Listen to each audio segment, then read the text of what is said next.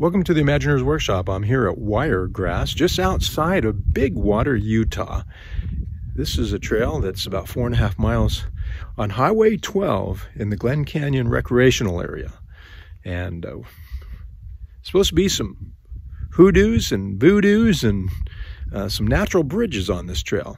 We'll see what's going on. Well, it doesn't look like this trail has traveled too much. Either that or the rain has just washed away any footprints. It's going to be interesting. Well, not too far on this trail, we've come to a place that, okay, which way does the trail go now? It's a pretty good drop off. I think we're going to have to climb up. We're going to have to climb up there. Yep. But then it doesn't the trail pick up down there, right there? Yeah, it's down there. I don't see a way to get down there. Well, we just made it down. Not too bad. I sure wouldn't want to be here in a big flood, or if the sky was any different than this. There's not a cloud in the sky, which I'm happy. I don't see anything in the back, because when you're hiking in this kind of country here in the Escalante and the Glen Canyon recreational area, you want to keep an eye on the sky, because flash floods can happen even when you don't see the clouds.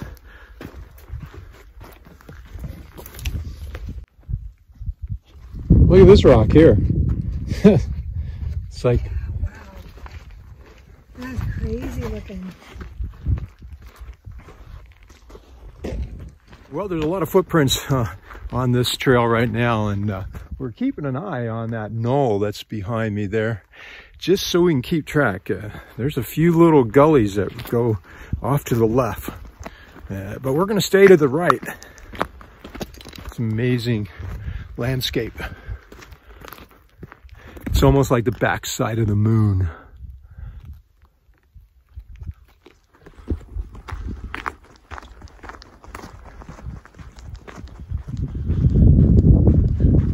You see the limestone strata.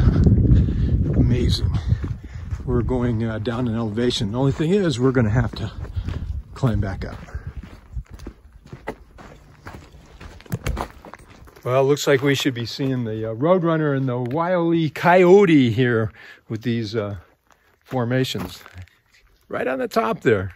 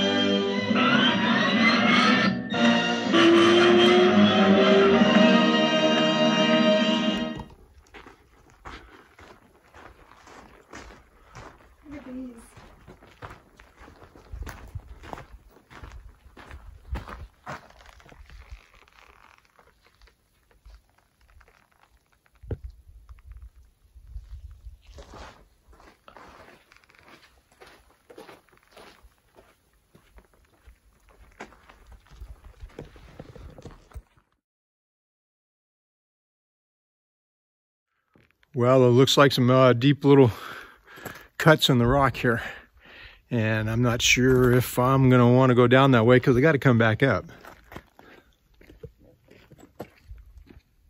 Well, I crawled down here into this hole, and I knew that it might be a little tricky. And I can see that there's several steps. And I'm not sure about that one right over there and how far it drops, but it looks like it drops a ways from what I can tell. And this rock is so cold. Well, I crawled down here into the hole, and I can see that this is not a place where I would be able to traverse right now. It's looks like a big drop off. Not willing to do that today.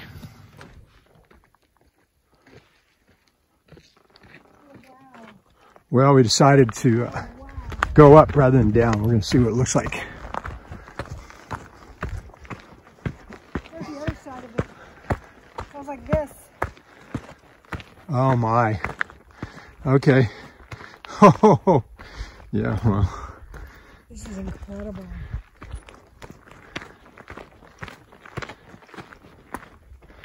There's a, oh yeah, look at that. Down through there.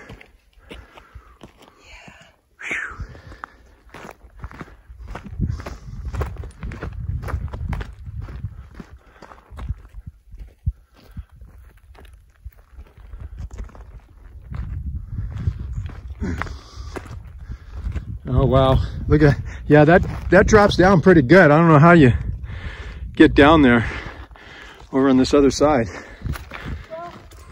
Well, I think we've come to the end of where we're going to be able to go here today. It's just, it's either going to be straight down and then straight back up.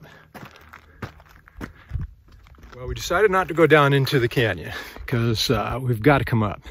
So now we're going to take the high trail and see where it goes. But I can see the canyon below, right down there. You can see it, look at that down there. I mean, if you could get down there, that'd be pretty cool. But it's the getting down there that's the hard part.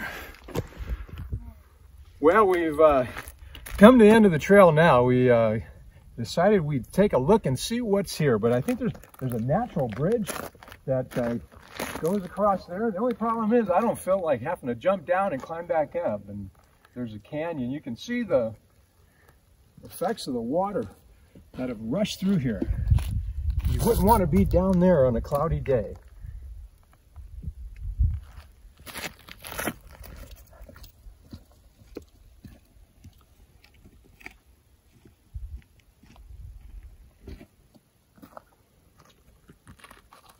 Oh yeah, I'm glad it's not a windy day. Well, I think this is one of the natural bridges, but I'm not willing to walk across it right now. Whoa.